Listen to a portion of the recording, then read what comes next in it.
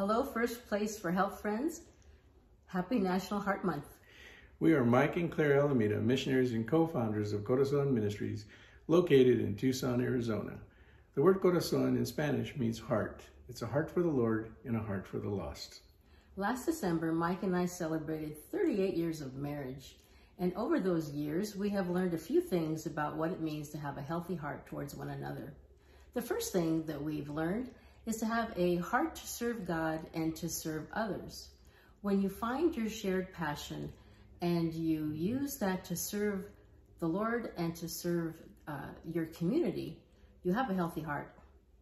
The second thing we have learned is to have a heart of gratitude for one another, to be thankful for your spouse, to affirm and appreciate them for the little things that they do for you, for your family, and for the life you share together every day makes us have a healthy and happy heart.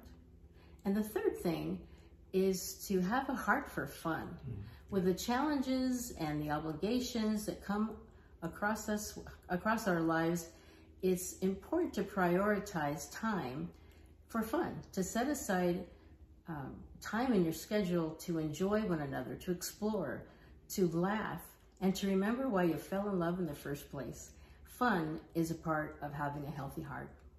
And it's these things that has helped us sustain a healthy marriage. God bless.